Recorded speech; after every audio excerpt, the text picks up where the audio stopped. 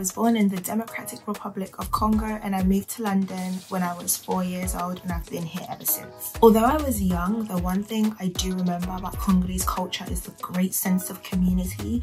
Like, everybody has your back and you're literally a family in your neighborhood. But one thing I do love about London is the wide range of diversity.